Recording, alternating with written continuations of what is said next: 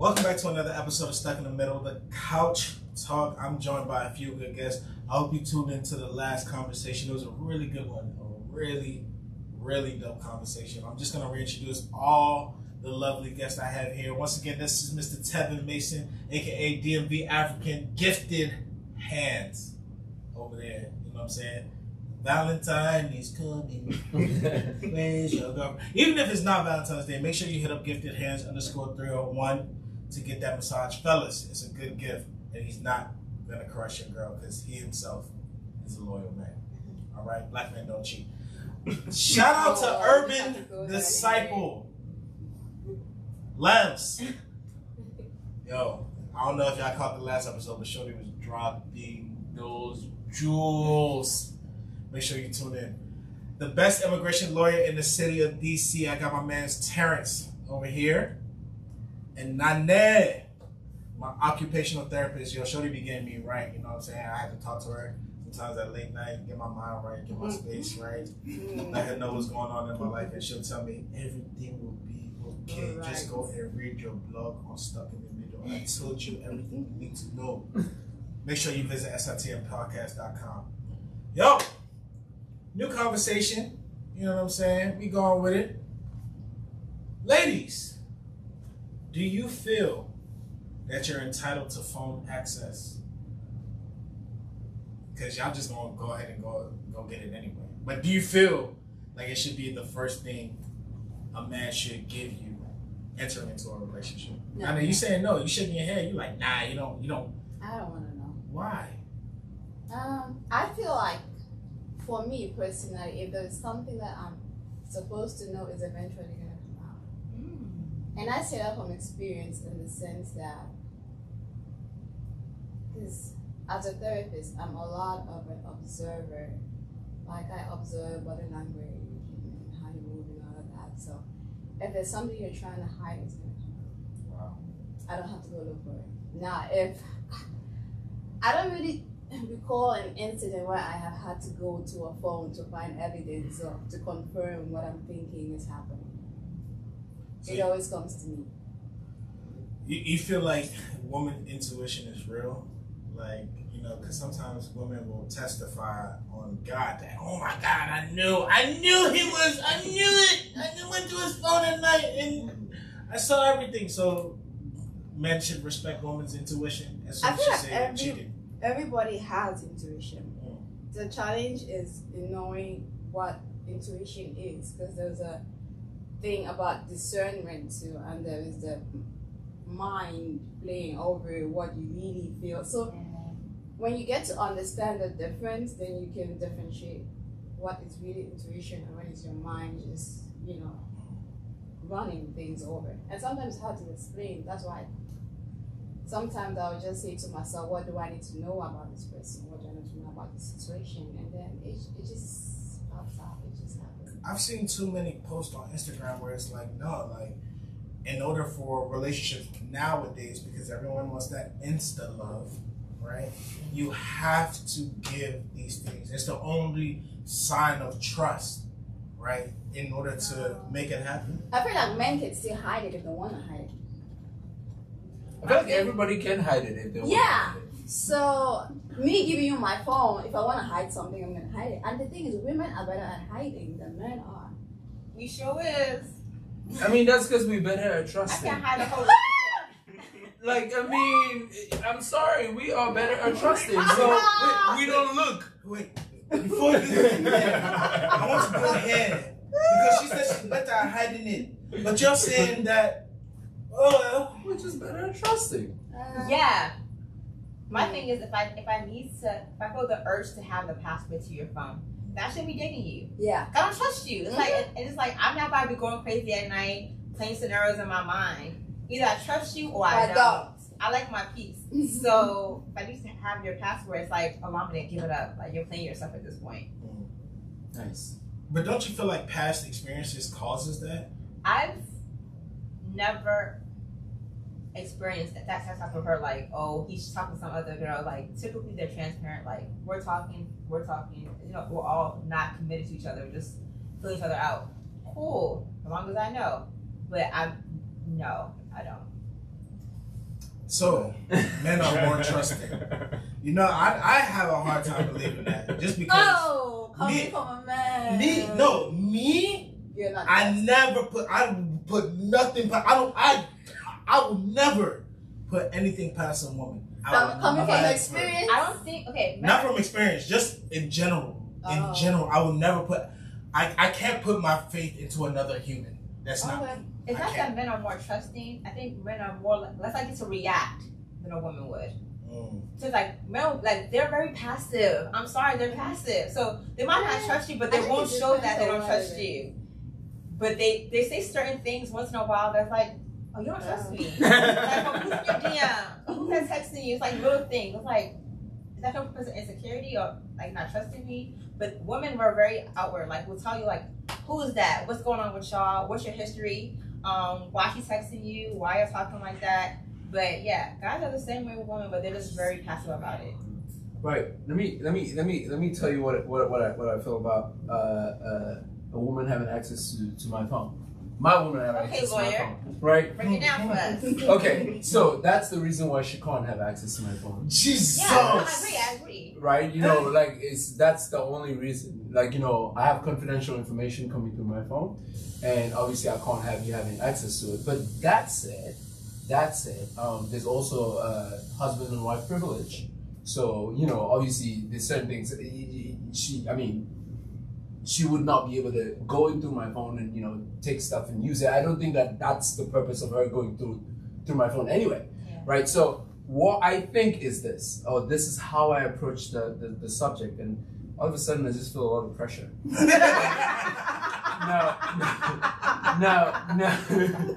Now, let me tell you how I feel about the subject, right? Let me tell you how I feel about the subject. I will tell you exactly what my code is, but you better not use it.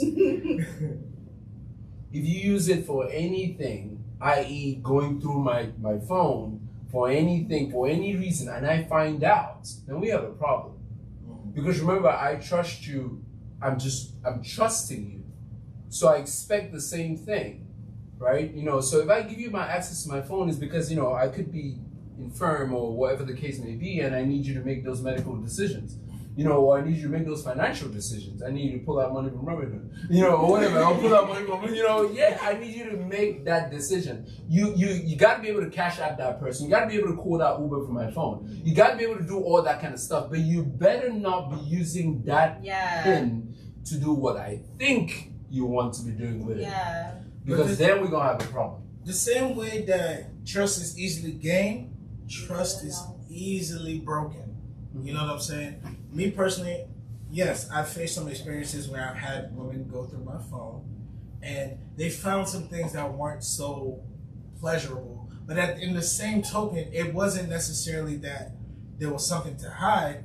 It was just that, you know, the situation didn't align with what they would have wanted. You know what I'm saying? And I learned myself as a man through that conversation, through that experience. So I took a lot from that. So now I'm in a position where I feel comfortable saying, you know what, to avoid any doubt, any situation, any stress, here's my phone.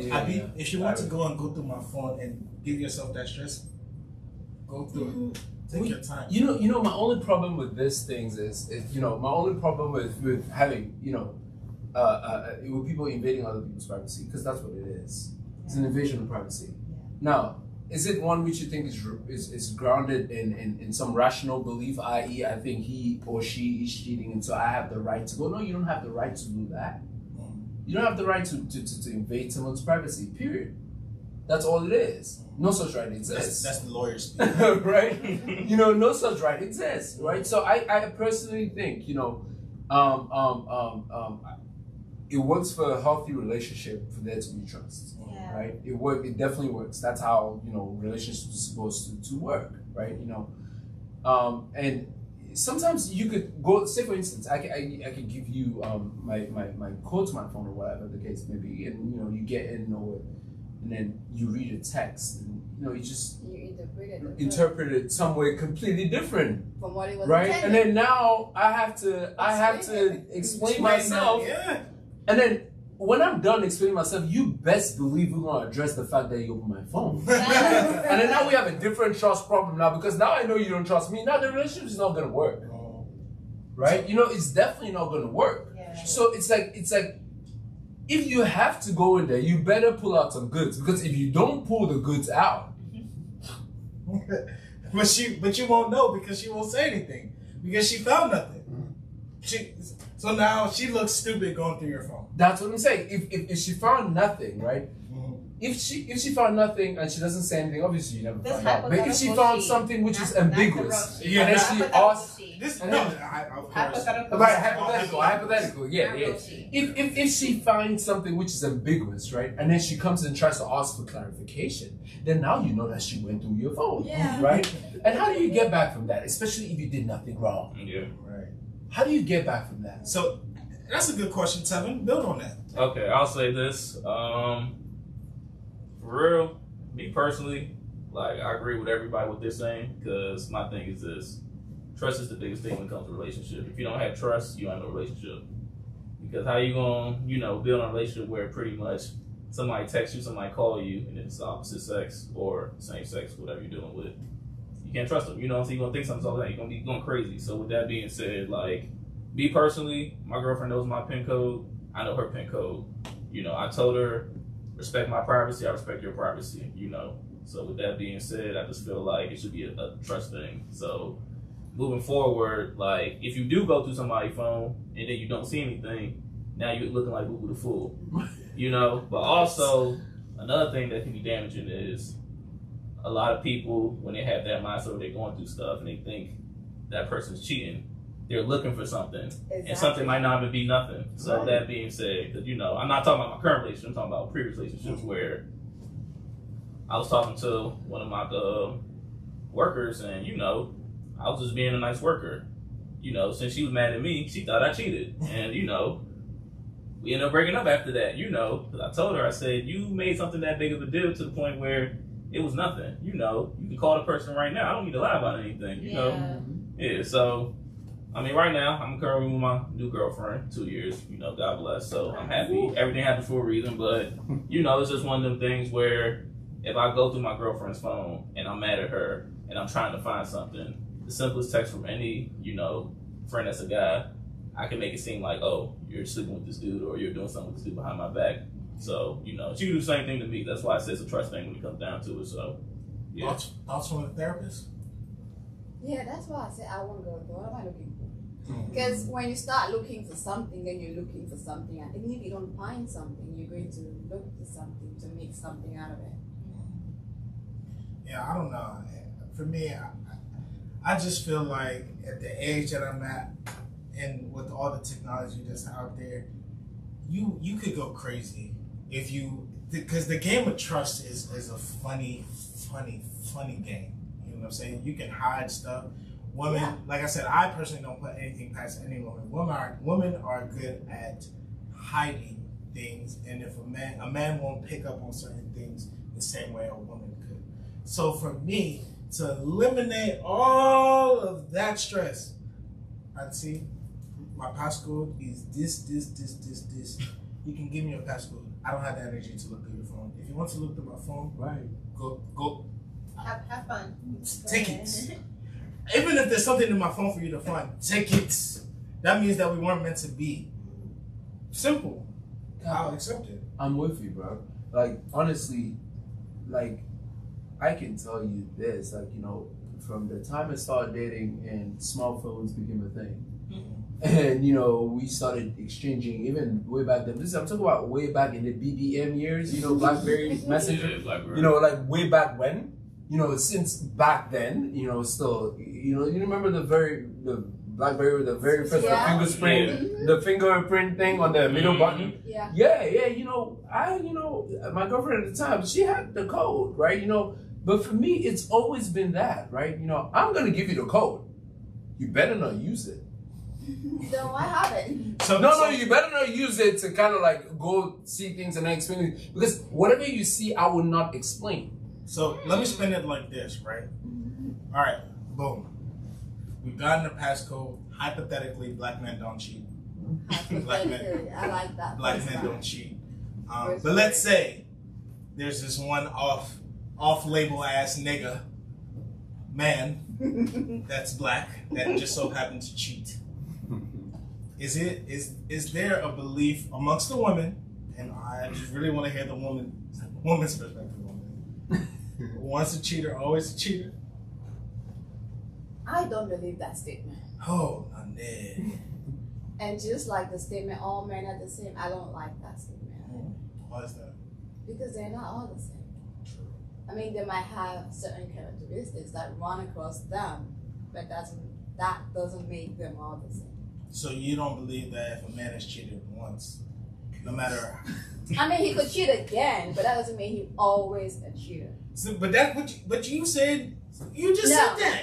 If he cheats once, he could cheat twice. But that doesn't mean that, I mean, he could possibly spend the rest of his life cheating, that's in his nature. But that doesn't mean that the men who cheated once are always going to be cheating. There might be a few who will always be cheating, but there are some who will not always be cheating. So is the general consensus that once a cheater, always a cheater? It cannot be general because I think the way I think is somebody else might think differently. Lambs. So I don't believe in once a cheater, always a cheater, but I do believe that people who do cheat, if they don't deal with that root issue that caused them to cheat, they can find themselves in that cycle of cheating again. So whether it's discontentment, not satisfied with one partner, not trusting people, dealing with rejection, if they don't deal with those root issues, it can cause them to repeat what they started in one relationship in another relationship. You just unpacked something. You said that there's a deeper issue to why people cheat. Yes. You're not satisfied with one person. You don't think you're good enough to be loved by one person. You don't feel like you can love one person. It's either it's like you've never seen it before done, so you think you'll bypass your environment. It's different things that cause people to cheat. And if you don't deal with that issue, you're gonna find yourself repeating that same issue. But anything in life, let's say you hate this one job. If you don't know how to deal with that one job, you'll get a new job and still hate that second job because that boss is the same. Some things follow until you break that cycle. Sometimes cheating might be that. But what do you feel like it should take to, I guess, one, address that situation? Like, understand that, okay, I cheated and I cheated for a reason. You know what I'm saying? Like, what do you feel is that that conversation? Like, what needs to happen in order for you to get to that point to say, I cheated for a reason, I need to address it and make sure that if I shouldn't be in that position to cheat again? Well, self-awareness. I think willingness to change it. Your willingness to change it. Do you want to stop cheating? Do you want to stop cheating is the question. Like, there's a problem. Now, do you want to fix it? Or do you want to continue life in the cycle?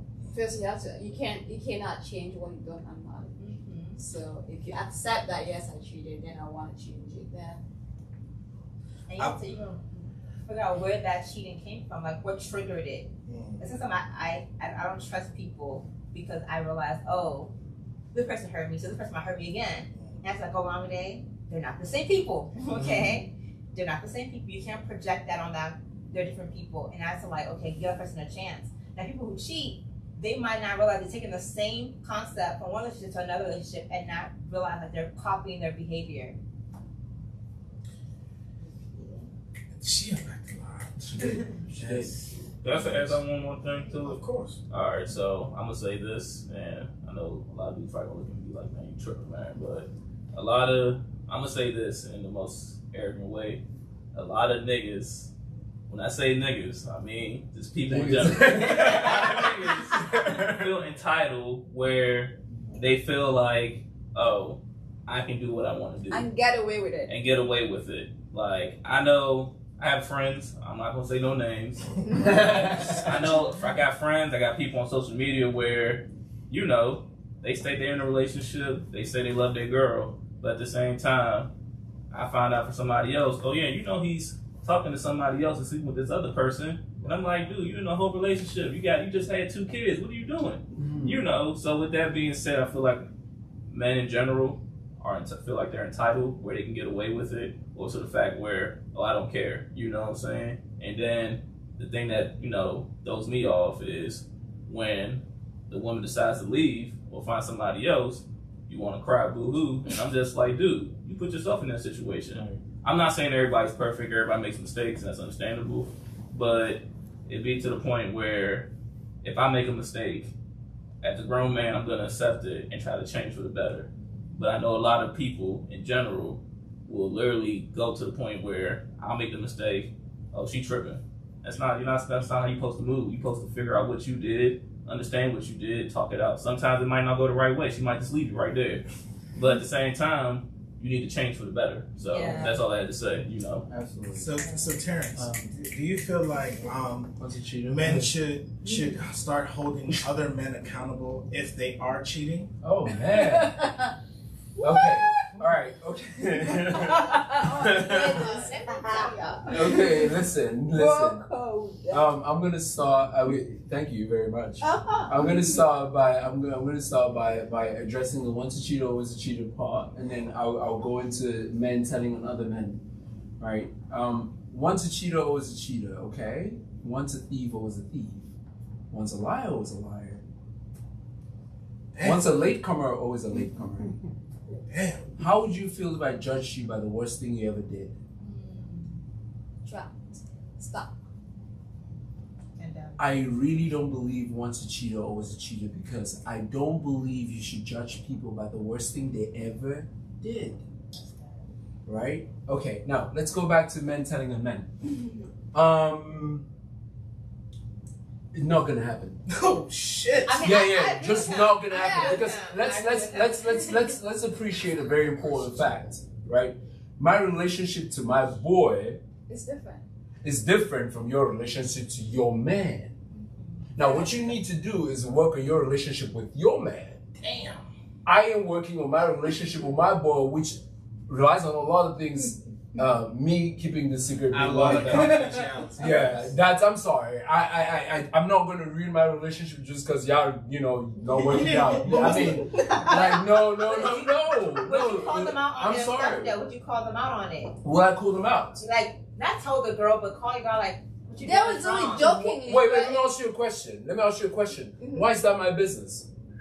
Yep, I've heard that a lot. Why is that my business? And that's what I hear. I'm not perfect. Yeah. But I'm not perfect. But this is my question to that, right? Is at the end of the day, right? Your boy is your boy. We all know the relationship that men have with other men, right? That camaraderie, that brotherhood, right? What's the whole purpose of being the best man if you can't hold your friend accountable? Right. Okay. Now let's talk about that for a second. Now, if you're talking about a friend who I'm really close to, and obviously I have to hold them accountable. Now, I have friends like that. If I saw them cheating, I'll talk to them. Okay. If I saw them cheating, I'll definitely talk to them. But there's a difference between my friends and my boys. My boys are my boys. My boys, we will do everything together. We will vibe together. You think I want to be left out of the cookout because I told on one person? I'm sorry. Not tell him, but pull him aside and be like, what's going on? Like, you got a good thing going on. No. How would I know he has a good thing going on? Like, you're assuming a whole lot of facts. I can't assume those. I'm gonna jump in here, right? Please. No. Listen, I really want her to tell me. Listen. I want you to change my mind. Okay, so my brother. Hey, don't be snitching. No.